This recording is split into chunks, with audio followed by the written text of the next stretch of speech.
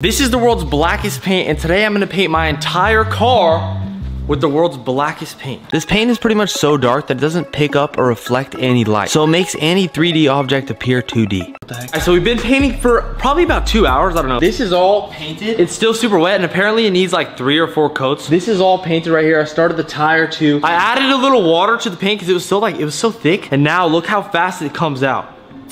Oh my god. I'm like excited, but I'm also like ruining my car at the same time. All right, it's day 2. Look what I got. I got this spray gun. It's way bigger than the airbrush. That was taking forever. Because look, this is what we got done yesterday, and this took like 3 hours. So look at this.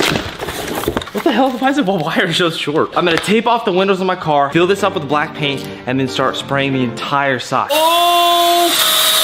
Dude, this is so perfect. This thing sucks up the paint way faster, but look how much I got done.